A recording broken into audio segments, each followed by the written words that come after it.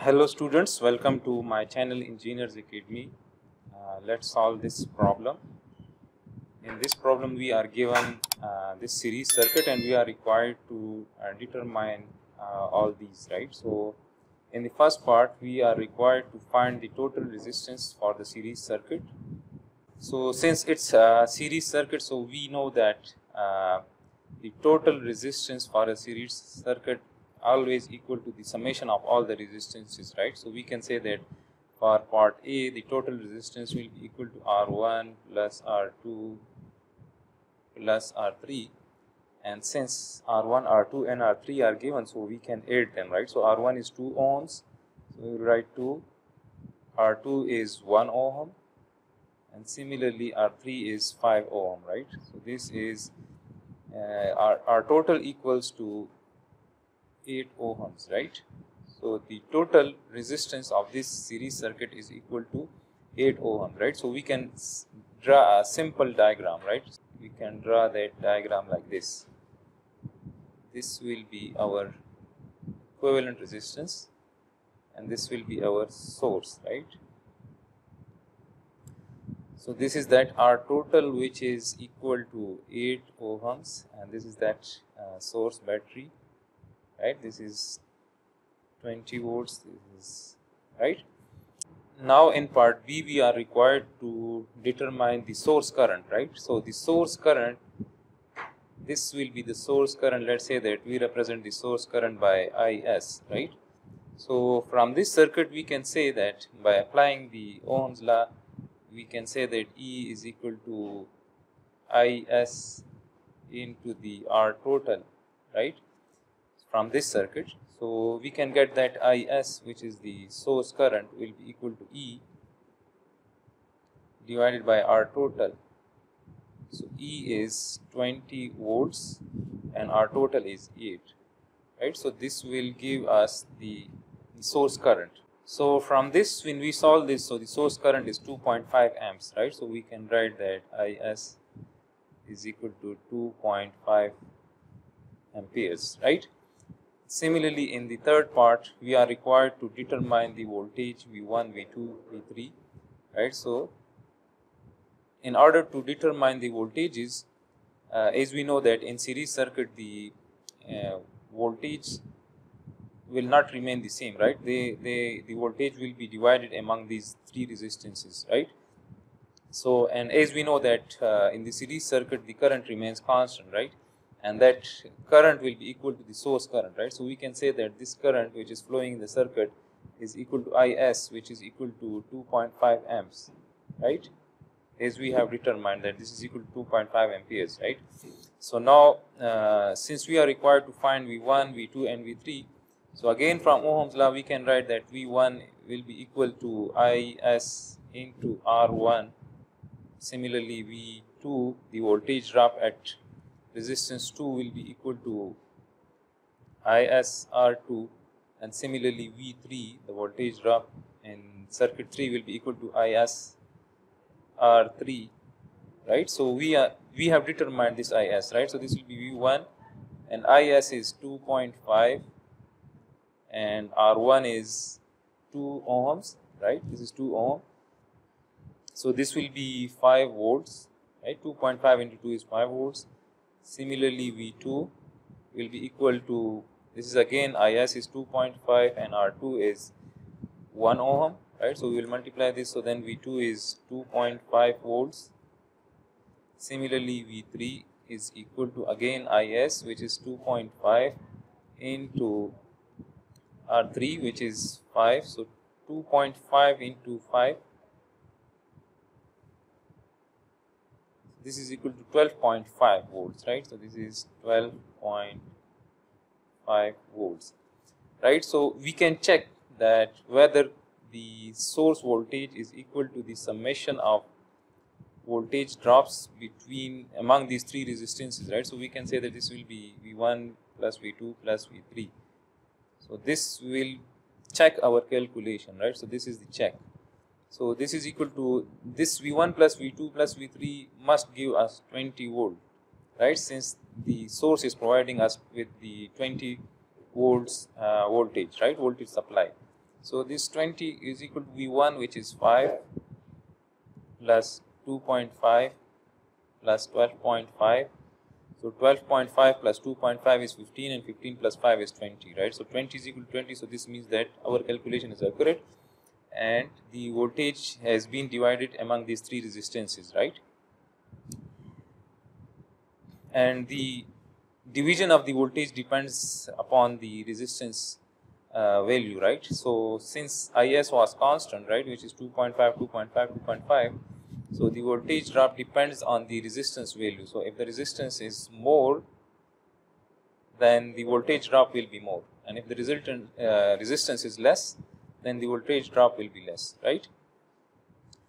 Similarly, in part D, we are required to calculate the power dissipated by each resistance, right? So as we know that power P1 will be equal to, as we know that the power is equal to IV, we have this general formula, right? If I write that power is equal to IV, we know this, or if we put V is equal to IR using Ohm's law, then power is equal to I square R.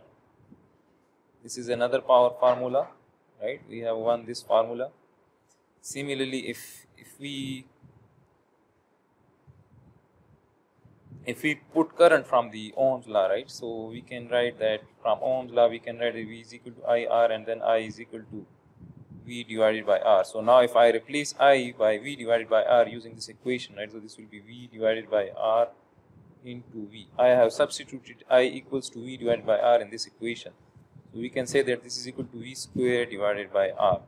So we have these three equations, right? I can write that the power equation is equal to IV.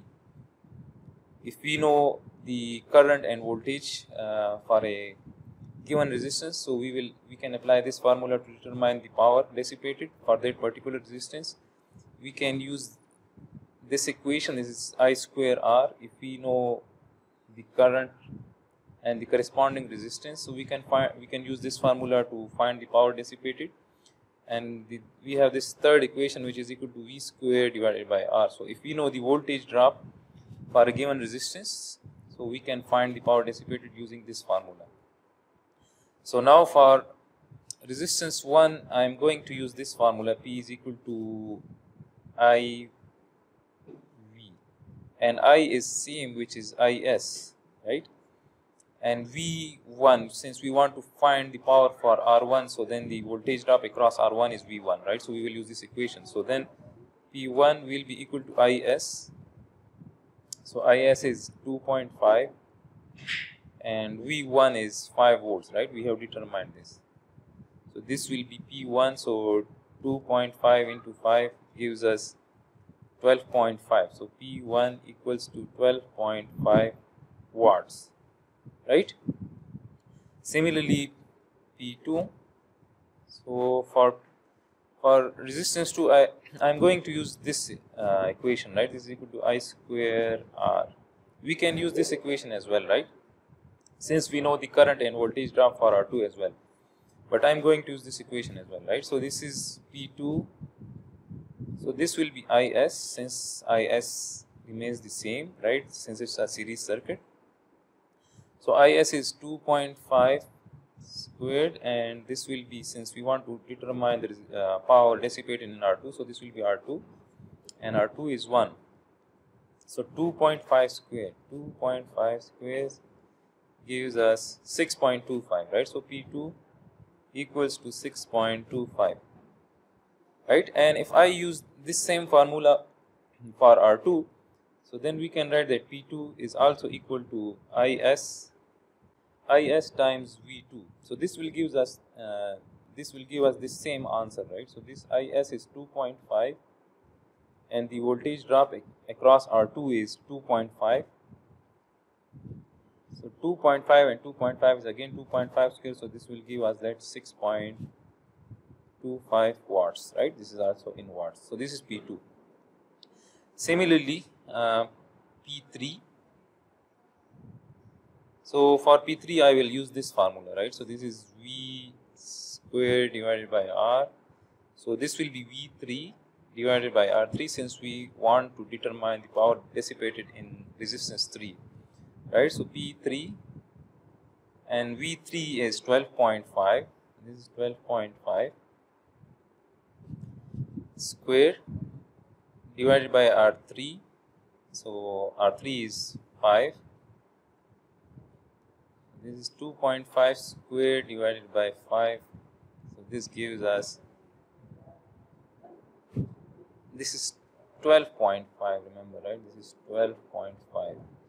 So this gives us 31.25 watts, right? So P3, 31.25 watts, right?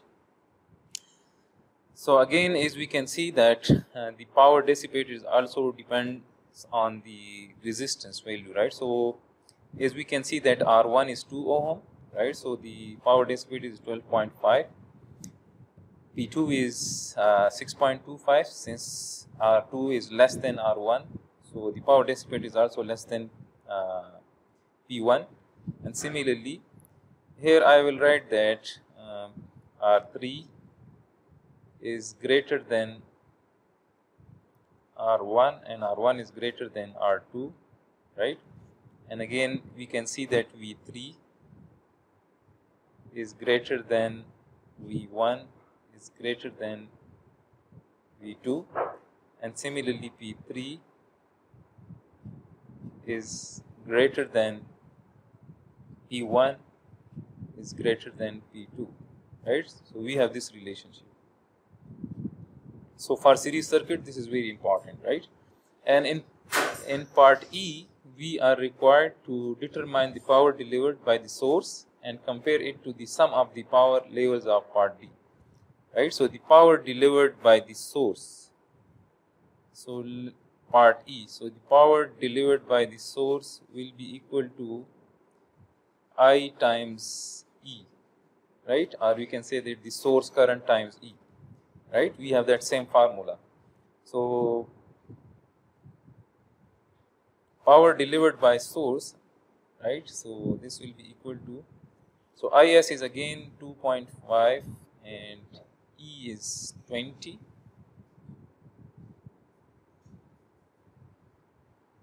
So 20 into 2.5, 20 multiplied by 2.5, so this gives us 50 watts. So, and further it is said that compare it to the sum of the power levels, right, of R1, R2 and R3. So P1 plus P2 plus P3. So P1 is 12.5, P2 is 6.25 and P3 is 31.25. So if we add up all of these, they will be equal to the power delivered by the source, right? They must be equal to the power delivered by the source, right? So this is 12.5 plus 6.25 plus 31.25. So this is equal to 50. So the power delivered must be equal to the power dissipated by each resistance in the series circuit. So this is the solution of this very simple problem related to the introductory circuit analysis. I hope you people would have understood this particular problem. Kindly subscribe my channel if you people want me to solve such more problems.